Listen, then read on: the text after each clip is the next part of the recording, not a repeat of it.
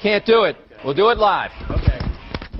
Do it live! I'll write it and we'll do it live! This is Snowman in the Morning, and it begins now. What? Circus, Afro circus, Afro circus, Afro polka dot, Afro. I've never been so humiliated in all my life. Next! Did you not get the memo? What? On your mark, get set, and go. Good morning! Ah, damn, that felt good. Welcome to the Tuesday edition of Snowman in the Morning, coming to you live from Terre Haute, Indiana. I'll be here all week. Got a couple of Sycamore games to cover, a few other pieces to put in place. Snowman in the Morning, coming to you live on arenasportsnet.com, as well as iHeartRadio, TuneIn, as well as Spreaker.com, and a few other places where you can find us. Can't get us live? Want to get the replay? Search Spotify, Apple Podcasts, and many other platforms. The string you need is Snowman in the Morning. Follow us on all of our social media. The ID you need for Facebook and Twitter is at SIT Morning. And for Instagram, follow our new Instagram, the full string Snowman in the Morning. The number to call, 888-491-5342. 888-491-5342. And that's how we get started here. I'll review the Pro Pick that Robert and I did yesterday. Got another hit, and we're going to have a few more. Got Mike DeBay coming on at 8:35. I'll talk some NBA basketball today and tomorrow, as well as some college basketball. It's getting close to March Madness. And our show is powered by Pro Picks. If you want to place your bet on some good advice, follow them at Pro Picks Now. The website you need is propicksnow.com. That's propicksnow.com. You can hear Robert Prevera every Monday, Wednesday, and Friday during the show. As mentioned, got Mike DeBay coming on at 8:35 to talk one fatal flaw and some other things, and I'll get to some NBA stuff in just a moment. But I want to start here. I had fun talking about the Colin Kaepernick situation, and I got some feedback from some people that think, what do you mean no one won? Well, no one did win. No one did win that case. But I'm not going to talk about him being available, meaning Kaepernick. What I'm going to talk about, you know what? Change my mind. All the football content will be with Mike during the second segment. Let me do what I had planned to do, and that's talk about a little hatred. What do you mean, Snowman? What I mean is this. After reading some comments that I read on Facebook and via social media, as Robin explained so very well last week when I had her on, and I'm going to have her on tomorrow, she said the hatred is real for Tom Brady, and it is. The hatred's also real for Kevin Durant. Why? He made a grown man decision to leave a team that wasn't going to get him any championships and join a team that did. They want to call Kevin Durant a snake. They want to call him a traitor. They want to say, oh, you could have established your legacy in OKC. Wrong answer. Russell Westbrook took care of that. And yes, while Paul George is busy balling out right now in OKC because Westbrook finally decided, hey, if I'm going to get somewhere in the playoffs, I can't be the dominant one, and I got to take a back seat. You're too late, Westbrook. The best teammate you ever had that could help you get over the hump when y'all had the chance in 2012 got the hell out of Dodge and said, the hell with you. I'll go somewhere else where people actually appreciate what I do. And Golden State appreciates what he does, which is why I'm here to tell you I don't believe Kevin Durant is leaving. I don't think he's leaving. Why do you think he went the hell off on the media the other night? He's there to play basketball, period. He's there to play basketball, end of story.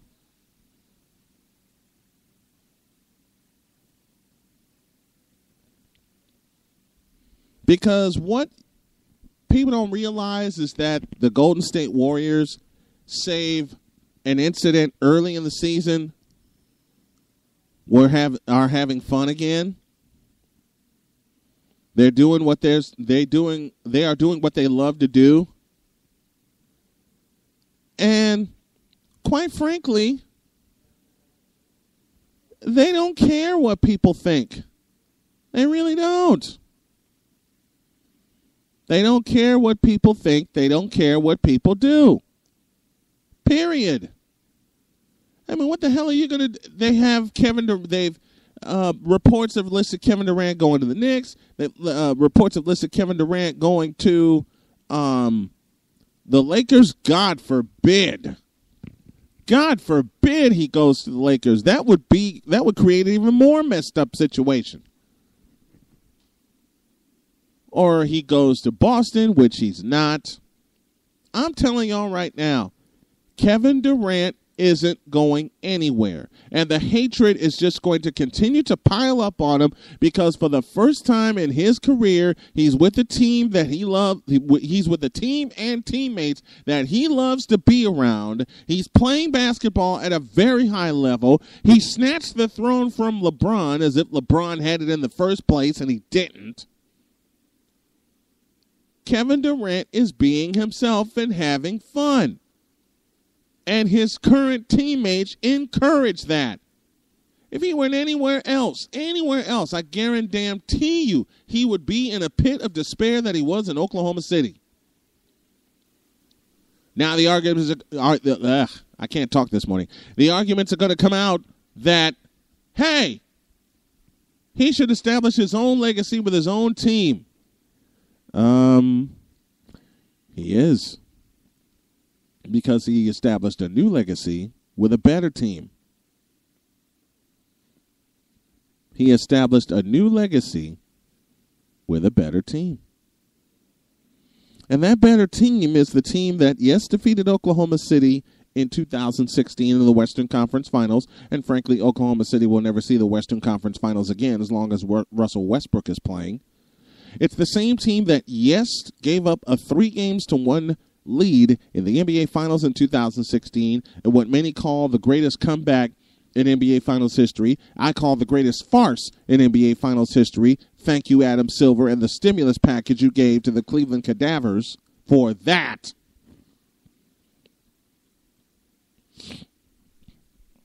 Were it not for Draymond Green getting suspended before Game 5 of the 2016 Finals, we'd be talking about a 4-peat. 5 if you count this year, because I don't think anybody's going to touch the Golden State Warriors. And yet the hatred since he made the decision to leave Oklahoma City is still being heaped on Kevin Durant, and my question is why? If you can't have any hatred for Tom Brady because he keeps winning, if you couldn't have any hatred for Joe Montana, Michael Jordan, Magic Johnson because they kept winning, if you can't have any hatred for Stephen Curry and the Warriors, and believe me, they're going to get more hatred than ever because it seems they have found their groove. It seems they have found their groove.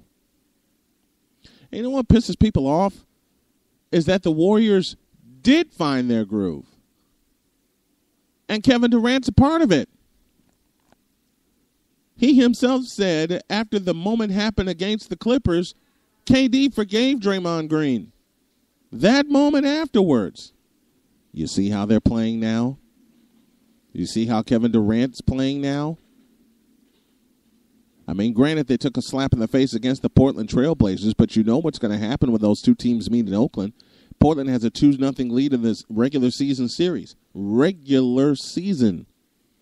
They beat him once in Oakland when the Warriors were injured, and they beat him in Portland before the All-Star break. They did that 3 years ago, and the Warriors slapped them around. And beat them in a 5-game series when Stephen Curry didn't appear for the first 2 games.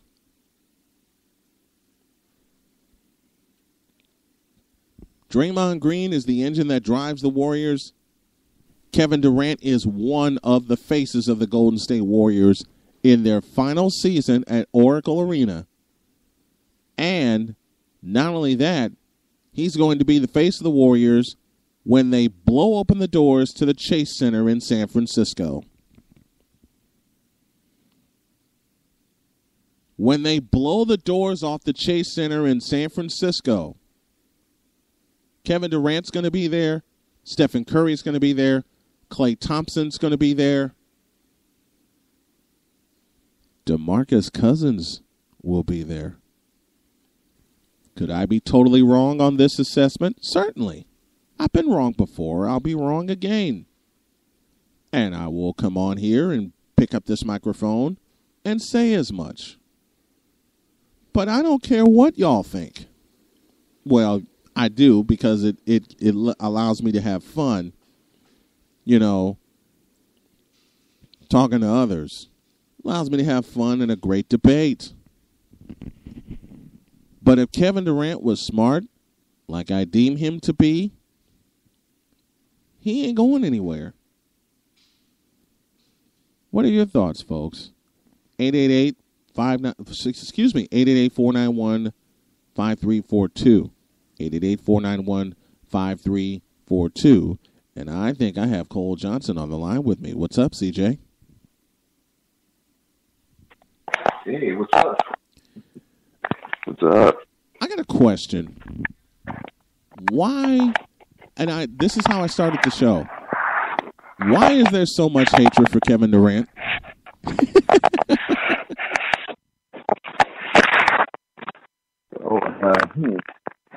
I think there is only one answer to that. And that answer is? Well, loyalty. And the reason why I say that, we all want to have our small players play on one team. And if they play on one team and they amass whatever success they do with one team, then they're successful. But if they do so with other teams, and this also goes for LeBron too,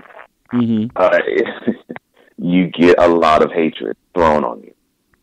Now you add on to it with Durant, he goes from a pretty good team to the best team at the moment, who already won a chip before he got there. Yes. And then you have what you have received the last 3 years. And, people think that the guy has had 2 championships handed to him because the squad around him is elite, which it is. But here's where it's all messed up, though. You get on Durant for him switching from one team to another. Yep. And switching from one team to a better one. But as fans, you create the atmosphere of, quote, as a player, your career is better if you get a ring. Close quote. For example, you got Carmelo Anthony who chased after the money, could have gotten a ring. So he has the money. But what's the general consensus about Carmelo Anthony's career? No rings. He's not a champion. No rings. So he's going to get devalued in any argument because of that alone. Durant, no matter how you may feel about him, he has 2 championships right now. More likely 3 more likely 3 after mid-June. So you could talk, well, he's a snake and he's a traitor because he went from his original team and he signed on his own volition with the Warriors. That's the point. But he made his own decision. Matter. Right. But it doesn't matter. He has rings. He's a champion. What else? What can you say? You can't say jack to that. but in a nutshell, that's why people say, I can't stand Durant. That's a traitor. He's a snake, and all the type of junk. But he's his own man. He's his own man. And I don't care who you are. And I'll put it this way always: if you have a choice to better your life, what would you do? You would say, "Oh no, doing something menial or doing something that's not all that great, or being in a situation that's not all that great is much better than being in a situation that is much better and I have the chance to make it better." Mm-hmm. Get out of here. You lose me with that. And the problem with all the supposed reports that are coming out, he's going to the Knicks, he's going to the Lakers, and I think of all these, the Boston Celtics were even mentioned. And my thinking is, why the hell would he leave the ultimate situation? The same goes for Klay Thompson. They're not moving. They're having too much fun. And they're the type of players that this is the type of fun they want to have. I mean, they get to play in a wide open offense, a team where the coach respects them, and not just for the people they are, but for the games they have. Yeah, why would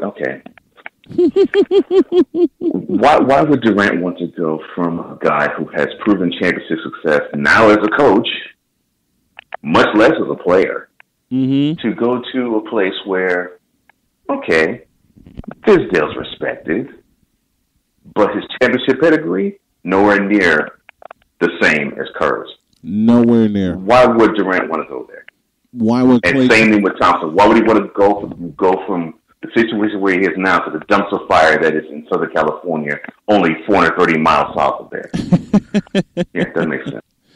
It really doesn't make sense. Why would Klay Thompson want to go to that dumpster fire when his own father, who's very active in his life, and yet that's a direct shot at a comment I got off the air yesterday, when his father, who's very involved in his life, told the press he's not leaving Oakland, I'm inclined to believe the word of a parent than believe the word of these people that love putting quote-unquote reports out there saying, he's going to go here, he's going to go there. No, he's not. Yeah, and on top of it, this same father not only has played in the sport, just like Klay did, he played on the Lakers. Yep. So he knows the culture, he knows the atmosphere. Mm-hmm. So if Michael Thompson would do anything, he would probably say to his son Klay, all right. Now, it may be different because it was 30 years prior to now, but, hey, I played on a team with Magic, so I could tell you how Magic runs a team. Right. It was cool because I got some rings with him. Yeah. That's awesome. So you may get love, but here's the other side, too. That's the thing parents do to their children. They try to hip them to game so they could be informed and have the best decision possible for them to move forward. So if Michael were to say to Klay, I think your career would be best served to go down south.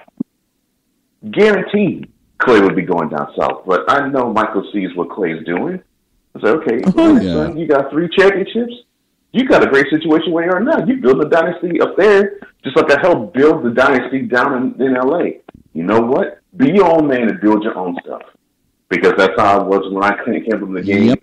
You're doing that now. You're coming up in the game. That makes me happier than you putting on a uniform that I used to put on. Mm-hmm. It's that simple, that basic. Because I'm sure Michael's telling Klay, no, man, stay where you are because you're building something unique to you. And you're building something unique to the league, period. Yeah. And that's the entire identity of this entire team in Oakland. It's their own identity. And the best part is they're establishing it at a time when no one expected them to, number one. And number two, they're doing this organically. Contrary to some articles I know you've read and I've read, that say they haven't built this team organically. Want to bet? And that goes back to Durant and now Cousins.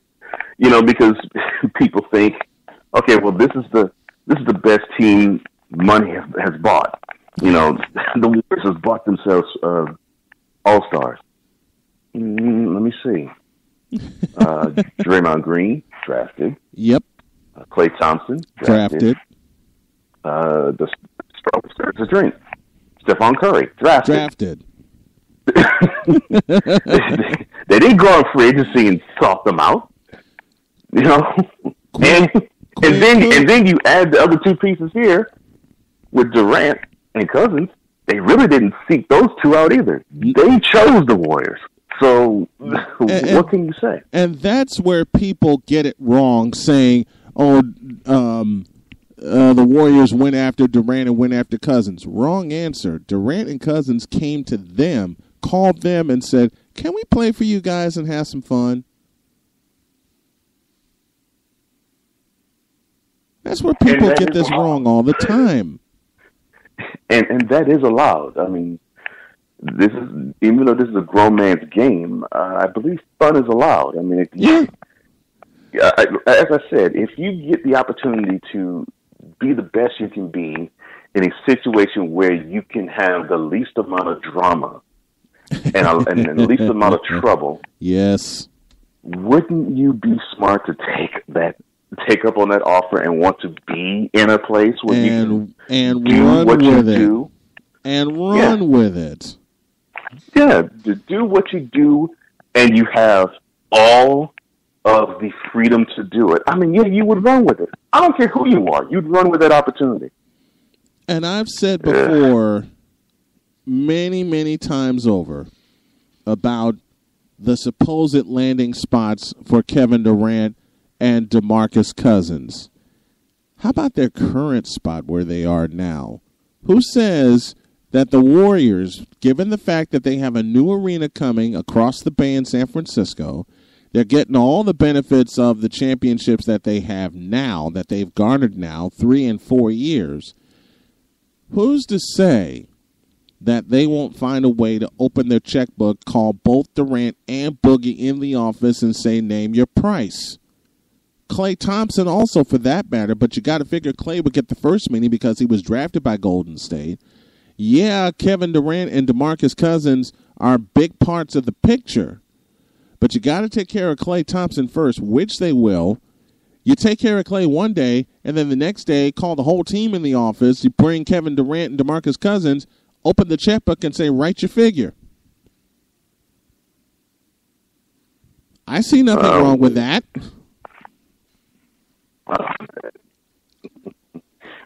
Is this a prediction or a spoiler? Because I think that's exactly what's going to happen. I think it's a spoiler more than anything else. I think it's... Listen, many reports have come out saying the Warriors won't be able to afford DeMarcus Cousins. My 2 words are, want to bet? And you can rewind the tape. I have said this to you already. Cousins is as good as a Warrior. Yep. Same with Durant. Same with Klay Thompson. The reason why, they will pay them. They may not slide the max at all 3, but they're going to slide a whole chunk of money all those players. Yep. Because as good as a player as Draymond Green is, I think his time in Oakland / San Francisco / Bay Area is over. Yes. And I think he's going to go somewhere else because his heir apparent is already there, already playing some big time minutes. Yep.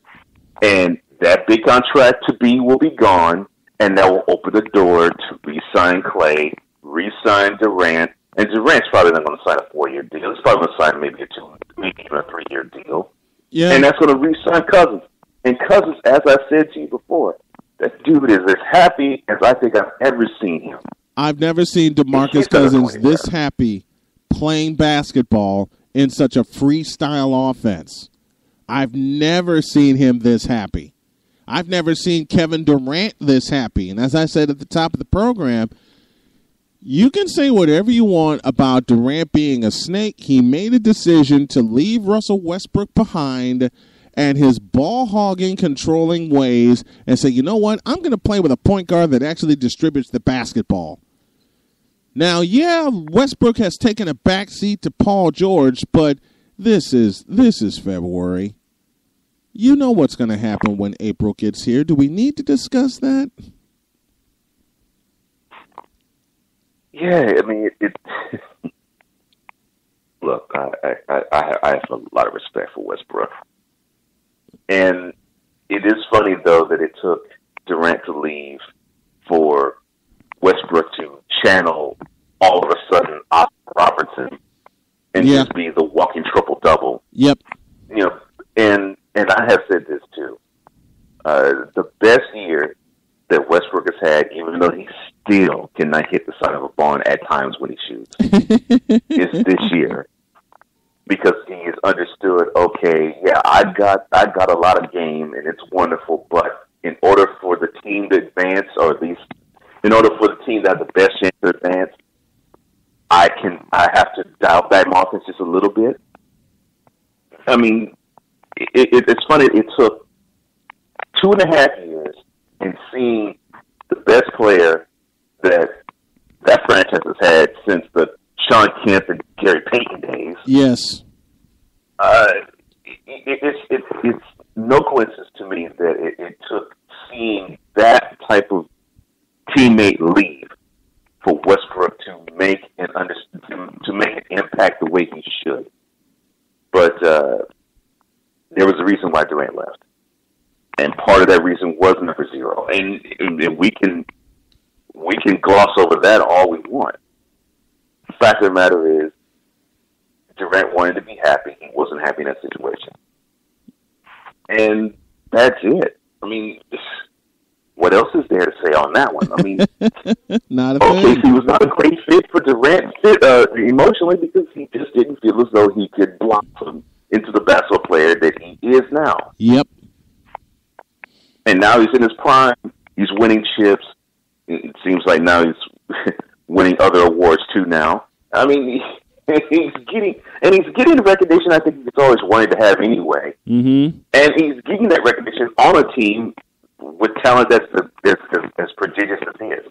So, yeah. Westbrook is looking at that and saying, "Dang, that probably made me." Durant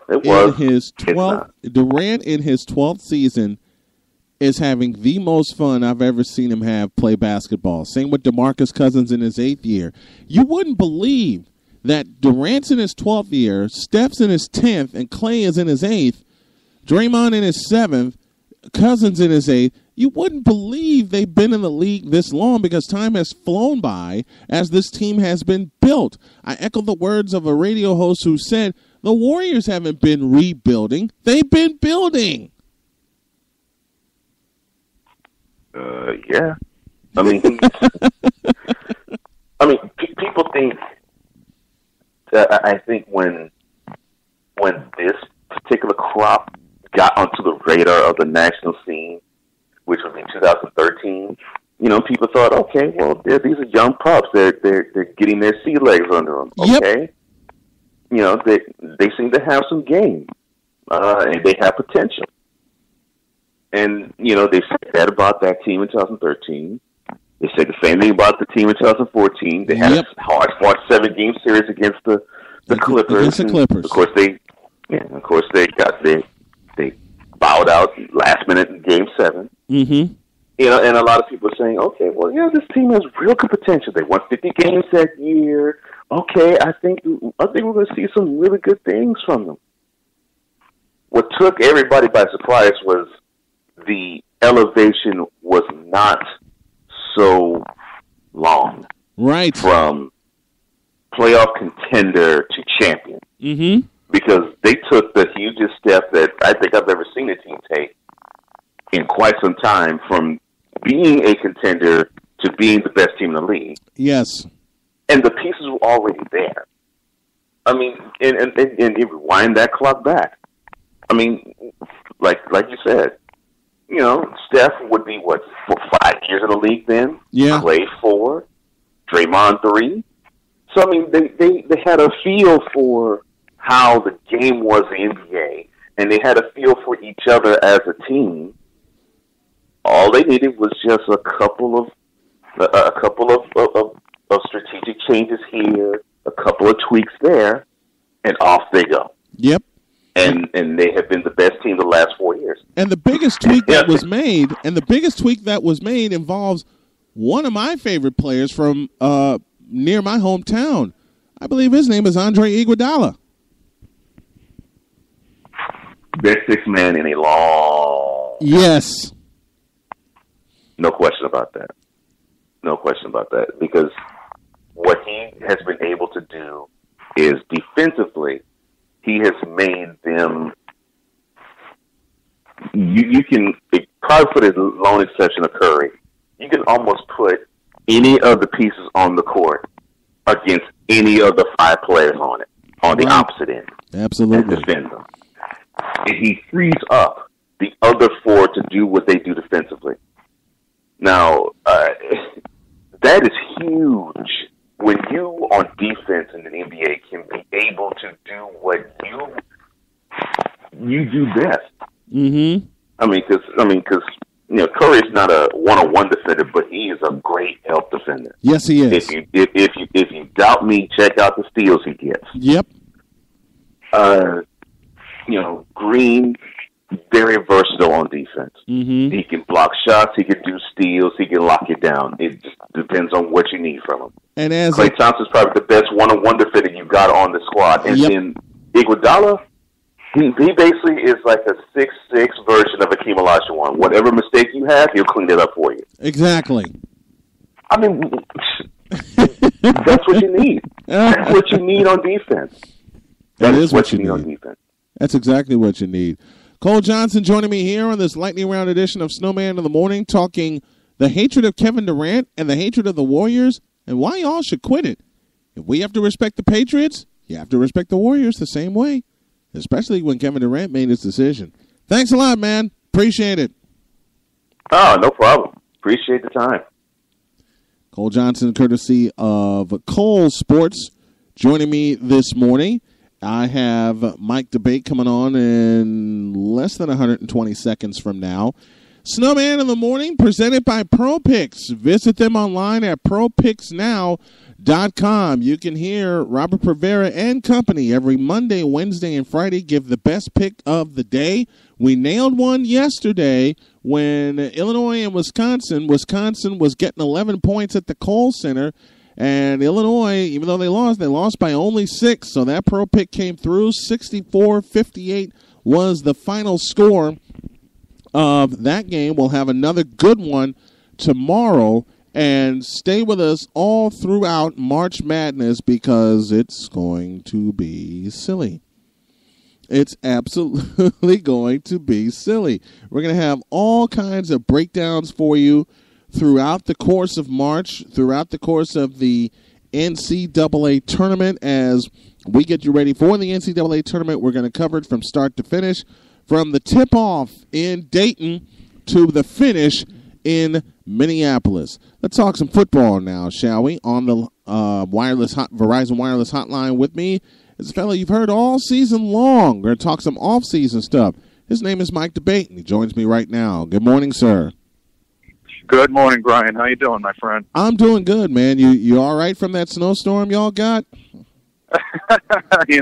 It's always much ado about nothing when it comes to snowstorms up here in New England. I think we thought we were going to get a lot more than we did, and we ended up, it's always fun, always a pleasure. But we got through it, so we look to fight another one. Good. Well, the last time I was here in Terre Haute, we got a warning that closed the campus here at Indiana State for a couple of days. But it wasn't the snow. It was just plain cold. Oh, yeah, bitter cold. I remember those. I do remember those forecasts and those pieces of information. Unbelievable. We're crazy. Absolutely crazy. All right, let's talk some football. And I want to start here by asking the question, Where does Joe Flacco land? What's the best fit for Joe Flacco?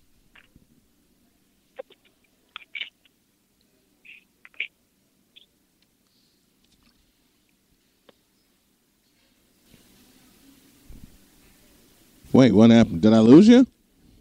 I'm sorry, can you hear me? I think we have a little... there you go. Sorry about that. I think we had a little difficulty. My apologies on that. All right. That was on my end, not yours.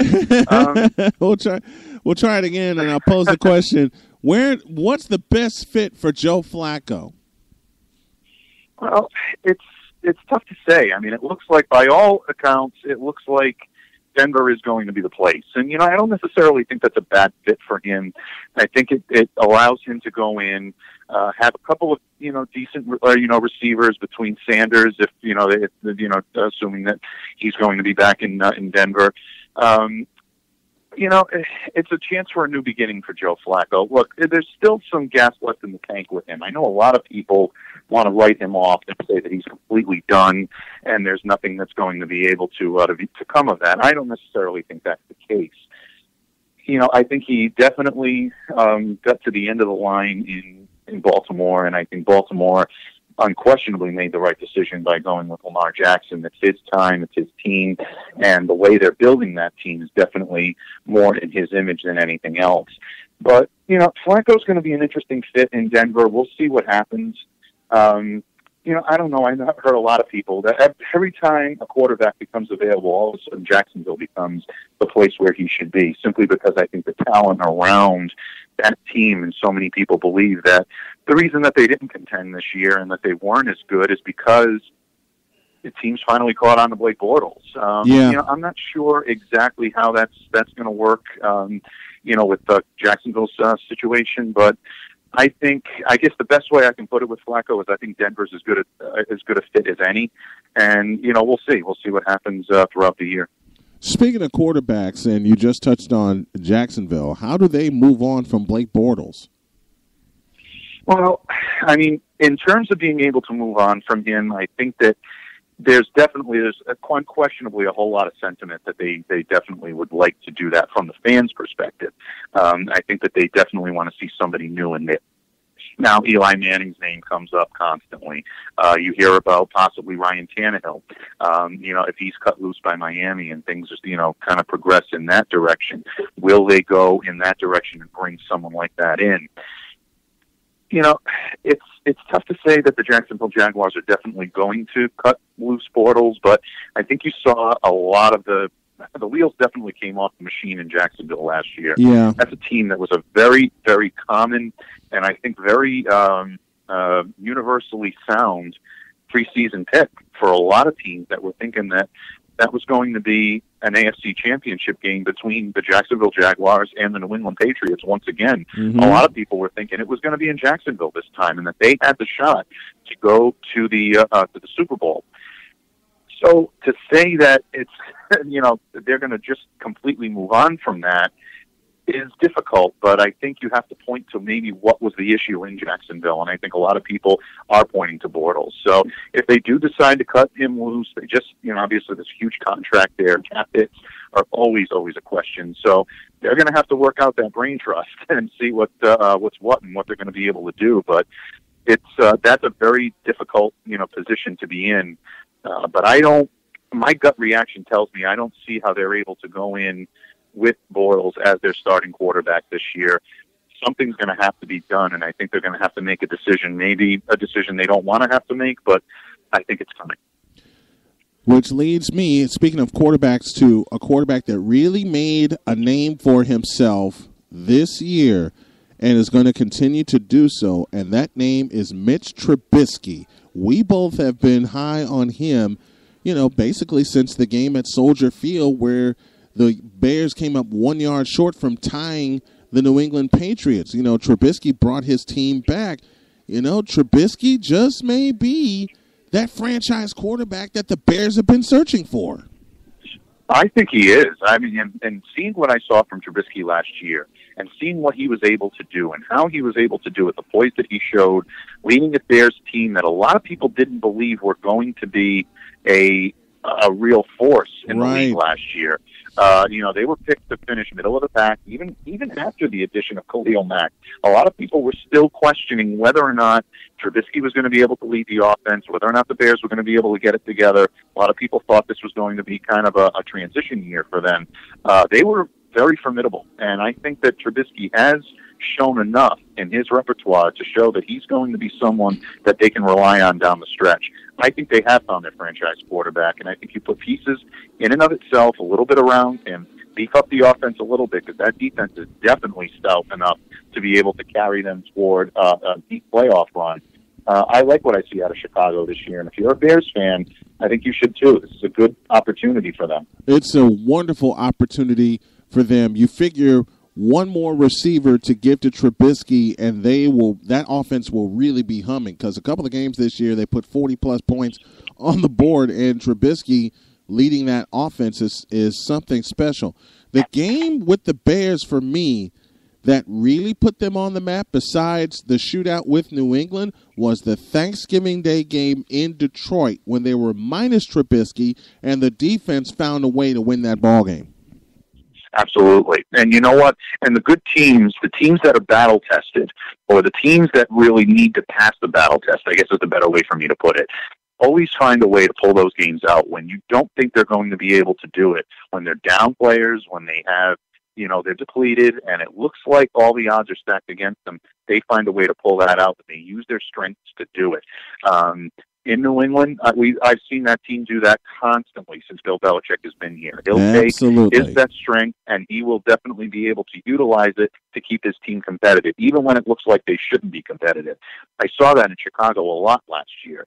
That's definitely one of the flagship examples of that. But I've seen that in Chicago last year on a number of different occasions where Trubisky looked like he was struggling, and the defense was able to bring that up. Even the New England game where the defense was breaking a little bit and they were giving up points, Trubisky and the Bears were able to get points on the board and keep that one to a razor-thin margin. So this is a team that really has the ability, I think, to rise above that and really take a giant step forward this year between the job that Nagy has done as head coach and Trubisky leading that team and really kind of taking them on his shoulders. Good things coming out of Chicago. That's a team in the NFC side. I know in the AFC we talk a lot about the Indianapolis Colts and their emergence, and we definitely, are in agreement that team is taking a giant step forward this year. Yeah, they have. But look for big things out of the Bears as well. I really like what I see, and I think that's their division this year to lose, even with a possible resurgence in Green Bay. I still think the Bears are better top to bottom. That division is the Bears to lose, and it's going to be that way for a couple of years. Staying in the NFC, is it possible that we could see Mitch Trubisky and Jimmy Garoppolo hooking up in a playoff game this year? Oh, I think it's definitely a possibility. I mean, we're going to have to see how the seeds fall. There's no question about it. Right. But if you're asking whether or not these two teams are going to be capable of making the playoffs, I would say absolutely, without question on both ends. I think that San Francisco was a playoff team last year. We've gone through the decimation of injury and just trying to find their identity. I think when you lose your quarterback like that, it is so difficult, especially for a young team and a young head coach like Kyle Shanahan, to be able to recreate that type of feeling that you had going into training camp.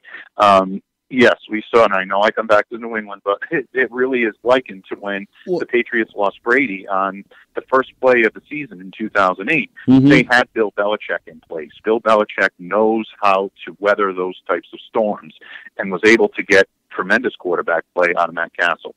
And they were able to trudge forward. What people forget is that they also took a gigantic step back. They didn't make the playoffs that year. Right. Castle played pretty well, but they weren't able to quite recreate it. But he was able to keep them in a playoff hunt, and the Patriots won more than they lost, which is remarkable.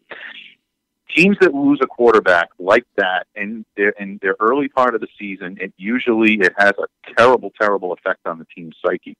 That's what you saw out of San Francisco last year. I don't think you'll see that this year. Jimmy G comes in, even though he might still be on the mend from an injury like that, even if it's just getting his timing back, things of that nature, just having him in that lineup is such a presence for the San Francisco 49ers that you'll see that identity come back pretty quickly. As for Chicago, like I said, they're on their way. They had one or two little pieces.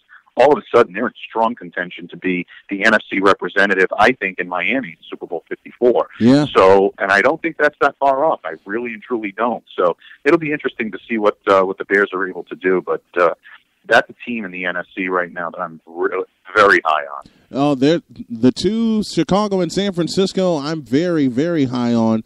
Given their quarterback play, including the play of Nick Mullins, who stepped in for Jimmy Garoppolo when C.J. Beathard didn't work out. If I were the 49ers, I'd keep Mullins. You don't want to lose that valuable backup. Oh, absolutely. I've heard a lot of people say that, they'll move on from Mullins, they'll trade Mullins, or, things of that nature. Up here in New England, you constantly hear, rumors of, Belichick will trade for him. Well, that's not going to happen. But basically what's going to happen there is the San Francisco 49ers know that Jimmy Garoppolo is coming back from a very, difficult injury to come back from. There's no guarantee that a player is going to be able to stay on the field. Why trade a guy away that you are not really tying up a tremendous amount in cap room? You do have him controlled. It's a situation where it's almost dumb to trade him away. You saw the Philadelphia Eagles hang on to a guy that won the Super Bowl for them. We're very content to put him on the bench in favor of Carson Wentz. And I think that when you see things like that, it's always so important to be able to carry a quarterback that can back you up, that can do what you need to do to keep your team afloat. When Tom Brady was suspended for the first 4 games of the 2015 season, Jimmy Garoppolo was waiting in the wings, which is why Patriots fans were not shaking in their boots saying, "Oh my God, for 4 games we're going to be absolutely killed. We're going to go 0-4." Most people were talking, well, we're probably going to go 2-2. We're probably going to go 1-3, or we're going to, or 3-1, I should say. Nobody was worried that they were going to go 0-4 through that stretch because they had a quarterback the caliber of Jimmy Garoppolo on the bench. San Francisco's smart. They'll have Nick Mullins in the fold. In the event Jimmy has any type of a setback, Nick can run this offense, and that he can do a fairly serviceable job. So it's at least something they can prepare for this year. But they got a good quarterback situation in San Francisco. They really do. They really do. One more team we'll look at. It's a team we look at often, and I will put it in the form of this question. How far can the Indianapolis Colts go in 2019? Well, I think the ceiling right now for them is pretty. What teams do. It depends on how well teams are stocked. New England is always going to be the roadblock in the AFC for any. Everybody's always going to look at them and say, well, you have to count the Patriots as a favorite to at least be in the AFC Championship game. Absolutely. So, cockiness or hubris or anything like that coming from me. It's simply a fact when you take a look at what they've been able to do for the last 18 years throughout the NFL. In terms of being able to reach the AFC Championship game, though, I think the Colts have as good a shot as anybody to be able to be there, not only to be there, but to win it. This is a team that came very close to making the AFC Championship game after starting off 1-5. That's amazing. That's an amazing feat. When you take a look at, you talk about battle-tested, that team could have folded and could have said, that's it, we're done. Andrew Luck is past his prime. He's never going to be able to recreate what he once had because of the injuries. We're done. We're folding up, and we're going to just look for the future, and we're going to look for draft picks. That team knew the talent they had. They knew the capabilities that they had, and Frank Reich cannot get enough credit for that. I know, he's, won the awards and the accolades, and they're so well deserved. But to me, it doesn't even begin to scratch the surface of the job he did there in Indy this year. There's a lot of talent on both sides of the ball. I think what they would need to do is their defense showed a lot of promise. If they can get somebody up front that can be able to stop the run a little bit, keep their team in check, and be able to allow their linebackers and their secondary to get back in coverage every time the quarterback drops back, this is going to be an extremely, extremely tough team to beat. On offense, they're almost there. Marlon Mack emerged as a real running threat, and I think you see him along with maybe some additional wide receiver help.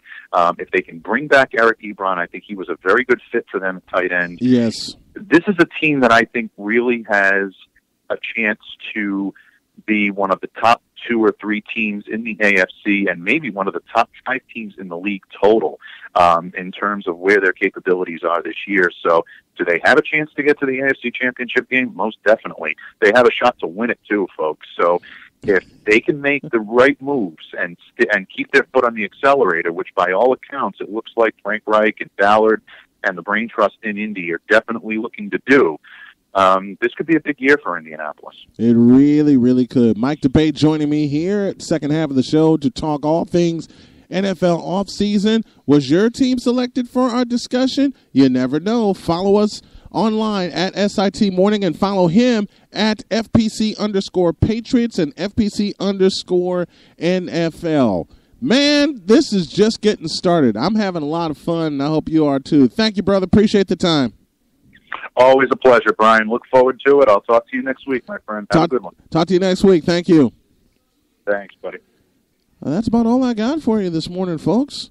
We talked some basketball. We talked some football. I had 2 great guests on. Thank you to Cole Johnson of Cole Sports. And also thank you to Mike Debate of Full Press Coverage. Have a great day. God bless. Remember to make your next move your best move. And always remember, if your dreams don't scare you, then they are not big enough. Dream big, do bigger. I'm out of here. See you tomorrow.